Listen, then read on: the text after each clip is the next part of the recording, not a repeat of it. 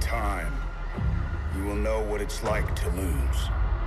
To feel so desperately that you're right, yet to fail all the same. The film is, I think it's 3,500 VFX shots, which is a huge number for any film. Hear me and rejoice. It was a major sequence, so it's the part of the film where Ebony Moore comes down to try and get the time stone from Doctor Strange. We have a capture lab here who collect data for us and do motion capture and all that sort of thing. And they went out to Greenwich Village, and I think they pretty much photographed all of it. In terms of the actual set itself, they were acting either on the stage at Pinewood, Atlanta, so that was mainly blue screens. The brief was that it was war-torn and trees were on fire, and so all the trees in Atlanta had their leaves on them. So everything that's close up and burning, it's been replaced in CG. So yeah, it's fairly immersive.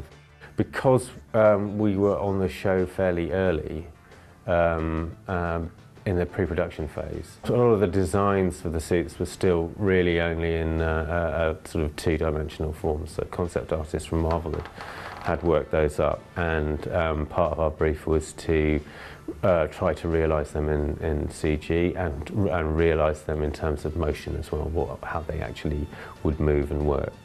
So Iron Man suit was a big part of that. It's nanotech, and the way in which that evolves, that process was a good year, I would say, in the making. Subsequently then actually getting the look right was another year. So we're talking two years of evolution from the first concept. Robert Downey Jr. had quite a bit of input into how that worked. So it has a couple of cords that you pull, and the suit tightens, and then allows the nanotech to kind of spread out over it, which was his idea.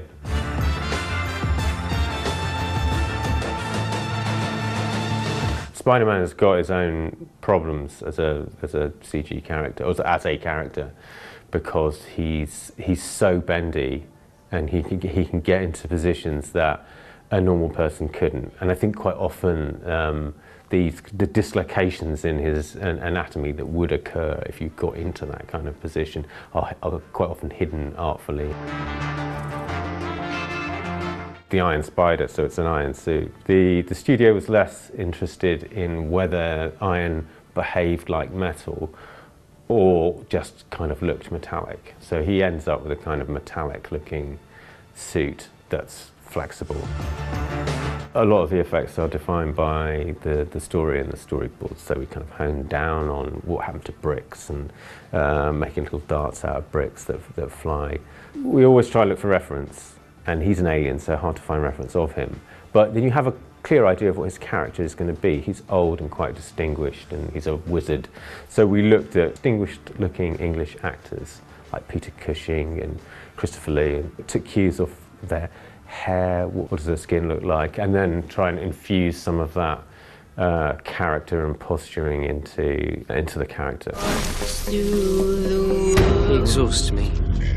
Bring me the stone.